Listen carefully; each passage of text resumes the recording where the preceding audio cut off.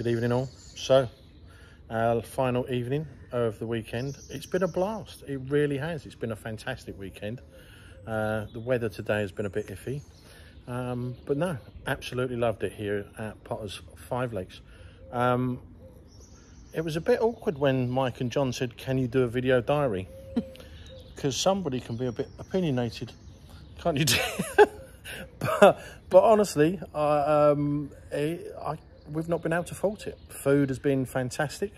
Bedroom was fantastic. Extremely comfortable beds as always. Staff very, very friendly. Whenever you come, when you go to the bar, you've got to get John to order your drink. John's brilliant. He's funny. Guaranteed, he will say, madam, your shoelace is undone and you're wearing flip-flops. And you look. And I was warned. And I still looked. John's a top man, as are all the team here. The Ents team, Vince, Russ, Ben, Dan, Emily. Yeah, there's Jess. No, yeah. Gemma, Bex, Mick Dundee. And some little fella. Some old git called Johnny Mac. Johnny Mac. they've just bonded so well. They really have bonded so well, and it's just been 4 weeks.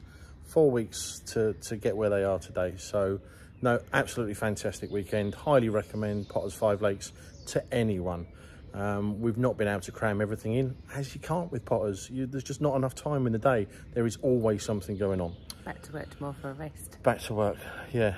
So, guys, thank you for staying with us and following us over this weekend. As I say, it's been an absolute blast. So if you've been to Potters in Hopton, give Potter's Five Lakes a try. You won't be disappointed. Take care. Bye-bye.